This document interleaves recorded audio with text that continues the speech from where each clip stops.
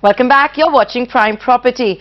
One of Jaypee Group's most ambitious projects has been the construction of the 165-kilometer-long 6-lane Yamuna Expressway connecting Noida with Agra.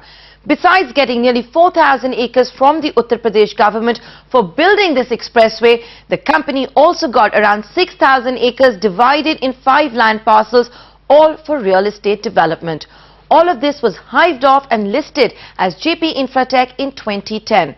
So far, Jaypee has launched one of these parcels, the one in Noida, which goes by the name of Jaypee Wishtown. Jaypee had got a lot of flack from buyers for being late by up to nearly 4 years with residential projects, part of the Noida Wishtown. Jaypee's Executive Chairman Manoj Gaur now joins us on Prime Property. Thanks, Mr. Gaur, for joining us. I have to begin by asking you about the capital raising activities of Jaypee Infratech. The proposed offer for sale was called off in January thanks to poor market conditions. When will it now hit the market? As you know, it is our responsibility to comply with the guideline of SEBI, and that is the responsibility of JAL, the holding company of Infratech, and JAL will be doing the OFS next quarter. Okay, fair enough, but Mr. Gaur, is it still going to be an OFS, or are you looking at other routes, maybe like the IPP? And again, there's not much time left to meet SEBI's norms, so when is this going to hit the market? We have to comply that range of 75%, and what is best in the interest of company, that will do before the timeline. Okay, you're not going to tell me much except it's going to happen next quarter. Mr. Gaur, what is Jaypee Infratech's debt? Realty company's debt has been a big concern. Jaypee Infratech debt stands around 6,800 crores. That was a debt we had taken in 2008-2009, and entire thing was invested for the construction of expressway. And I'm happy to share with you that after the expressway got commissioned in August, we tried our level best to get the interest rate reduced on the debt, and also to have the debt refinanced by an instrument which has got a longer moratorium and a longer repayment cycle. So as the things stand today, the debt has been, the interest has come down to about 12.5% from a high of about 15.5%. They're going to be net saving of 3% to Jaypee Infratech, and entire debt has been refinanced to a 15-year instrument, partially 15 years, partially 18 years. Our plan in Jaypee Infratech is to reduce the debt of about 6,800 crore to a level of about 4,800 crore by end of FY14. Okay, but Mr. Gaur, how exactly will you achieve this 2,000 crore rupee debt reduction? Well, this would be achieved by taking multi-prong approach. There can be one of the option is by raising some equity. I don't see why it can't be done, but it is something which we have to, but time will decide. But more importantly is that we are hopeful that we can do some, we can have internal accruals, because earlier whatever internal accruals were coming, all were going for the construction of expressway.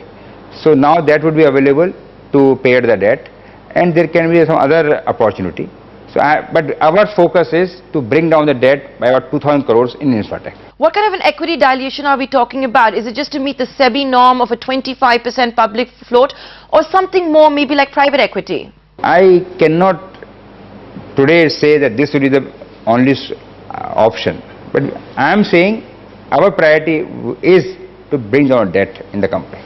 So far, you have monetized only one of the 5 land parcels along the Yamuna Expressway. That's, of course, the Wishtown in Noida. We've seen many projects here delayed. Is that why, perhaps, because of those delays, that you have not monetized the other land parcels? I understand you're ready to start launching the Agra township. Is all of this correct? Our effort has been to, because as you yourself mentioned, there were delays here. We thought, let us first put our house in order here, and then even this contraction of economy also compelled us to go slow. But now, when the expressway was not open, there were issues, because without the connectivity, Agra parcel got no value.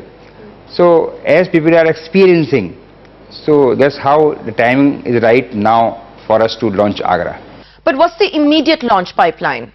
As a group, other than Vistown Noida, real estate, a lot of real estate development is coming up at Farm City.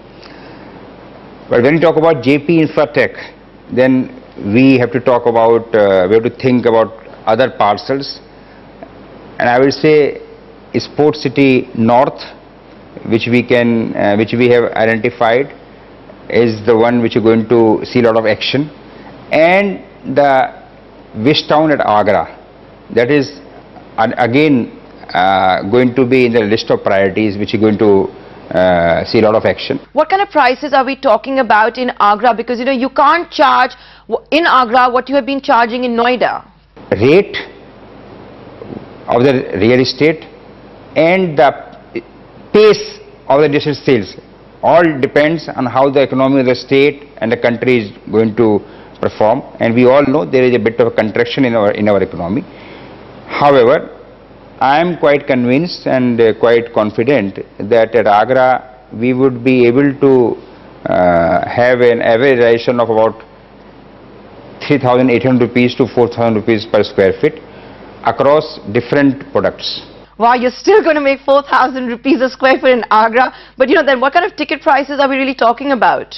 Well, yeah, minimum ticket size of about 35 and going all the way up to 55 lakhs. Okay, now Sports City around the JP F1 track, you say that's another priority. What exactly is on the anvil? Well, in Sports City there would be multiple products. We have been able to successfully launch bougainvilleas, the farmhouses, which are in the range of about 8 to 10 crores. Then there are studio apartments, about 40 lakhs. Then there are going to be very iconic apartments overseeing the Formula 1 track. Their ticket size may be about 1 crore. Okay, Mr. Gaur, you clearly have very ambitious plans. Can you give me a revenue guidance for FY14? Well, JP Infratech, if all goes well, this year it would be recording in FY13 a revenue of about 3,300 crores.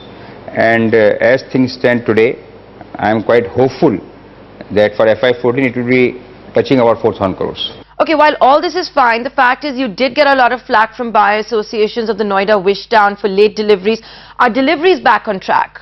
I appreciate the concerns of people when things are delayed. And I also would like to say that our organization has delivered some of the most difficult projects in some of the most challenging circumstances consistently. But our real estate delivery were not on schedule to begin with, and we are conscious. In fact, there are a variety of reasons. It is not that there was no intent. So the intent was right, but yes, they got affected.